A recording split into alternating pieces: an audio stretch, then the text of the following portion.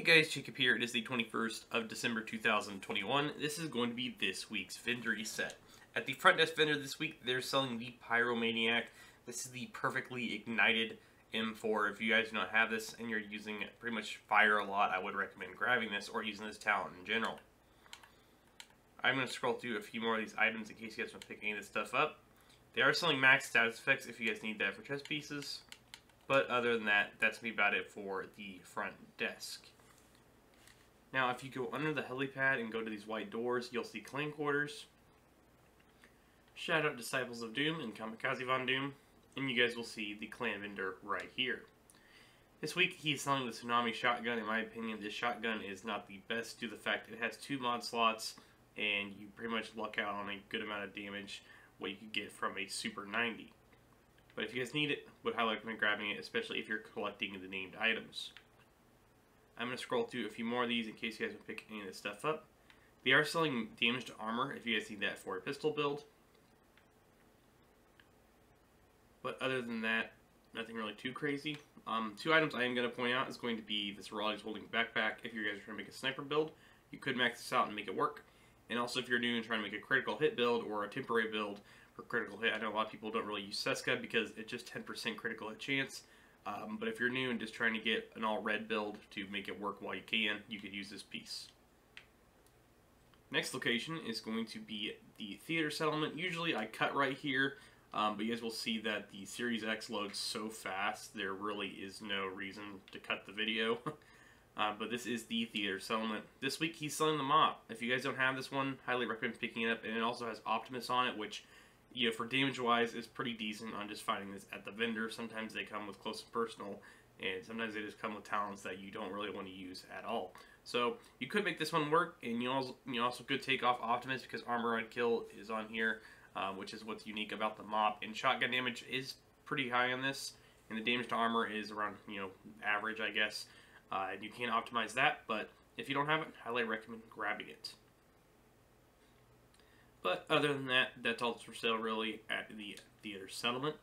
Next up is going to be the open world settlement campus. And sadly, there are only these 2 plus the main vendors at the base. I don't know why Division 1 used to have tons of vendors out in the open world, but in this game they decided to only give us 3. And plus the snitch if you count him, so I guess that'd be 4 vendors total if you count the snitch. But this is the campus settlement. They're selling the Quiet Roar LMG. If you guys do not have it, recommend grabbing it so you at least have it. At the same time, you probably could farm and find better ones than these. Max headshot damage if you guys need that for your snipers. And max critical hit chance for LMGs if you guys need that also. But other than that, that's going to be about it for the campus settlement. Next up is going to be the Dark Zones. First one is going to be the DZ West main entrance. Keep this in mind, you guys need different currency to buy the items here, which are the resources which you can get from extracting or deconstructing gear in the DZ and extracting it, and opening tiny little boxes and getting the currency that way. But this week they're selling the Virginian lever action rifle. If you don't have it, recommend grabbing it. This one is pretty low on the critical hit damage, but if you want to roll the critical hit chance for something else, then you can just optimize one stat and you're good to go. But overall, that's really about it for DZ West. Nothing else worth picking up in my opinion, unless you really, really need it.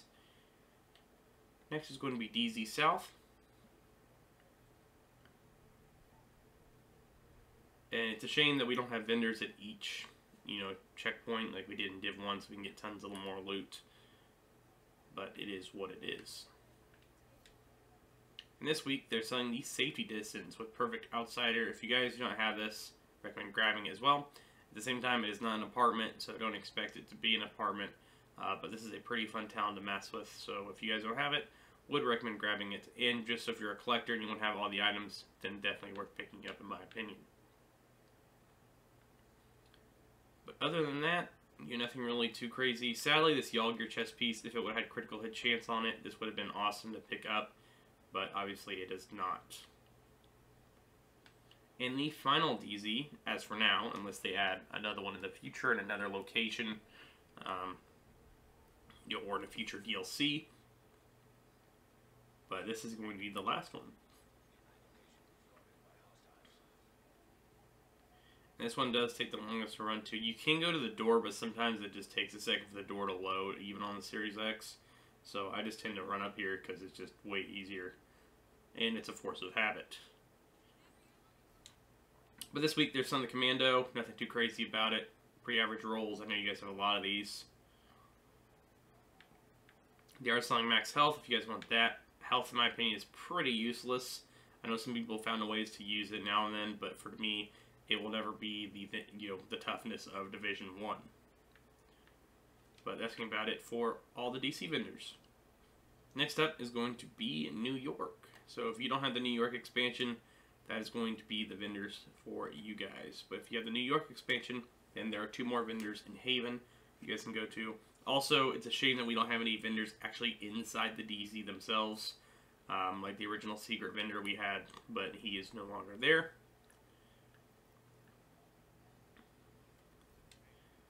And this week, they're selling pretty much all basic stuff. As you guys know, they don't sell any named items. But if you guys need any of it, I would recommend grabbing any of this stuff if you need the rolls or need any of the talents on it.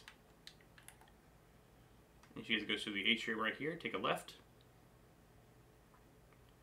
Then go right. Roy Benitez will be right here. And this week, he's not really selling anything too special either. But if you guys need any of this stuff, I would recommend grabbing it. Or if you need any of the talents. But overall, that's really going to be about it. Nothing too crazy for sale this week. But if you guys need pretty much any of these items they're selling, then I would recommend grabbing them. But as usual, thank you all for watching. Make sure you subscribe for more Division 2 content. And I'll catch you guys in the next one. BT!